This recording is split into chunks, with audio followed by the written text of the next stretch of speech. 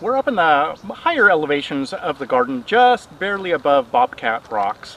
And the plant behind me is Sugarbush, 𝘠𝘗 ovata. There's two closely related species, 𝘠𝘗 ovata and 𝘠𝘗 integrifolia. 𝘠𝘗 ovata, Sugarbush, and we'll also be talking in a separate video about 𝘠𝘗 integrifolia lemonade berry.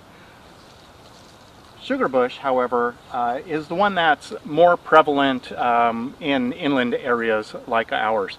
This is a tough plant. Both of them are really very tough plants. They get by obviously on very little water.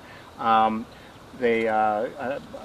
common feature is their size. These are large shrubs that can get to almost tree-like proportions. Some of the differences, however, Sugarbush has much darker green leaves. They're somewhat glossier. They're typically folded along the midrib, some to a lesser or greater extent, just depending upon the individual plant. Sometimes they're folded almost completely like a taco.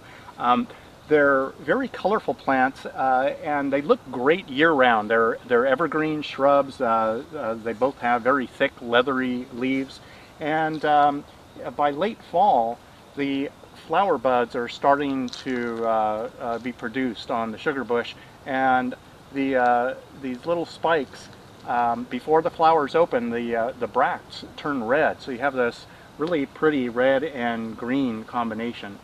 Both plants, the 𝘠𝘗 genus is in the sumac family. So some people are sensitive to the oils that are in the leaves. But this is just a very useful foundation plant in the garden, fairly adaptable as far as soil requirements, extremely drought tolerant, and a plant that looks great year-round.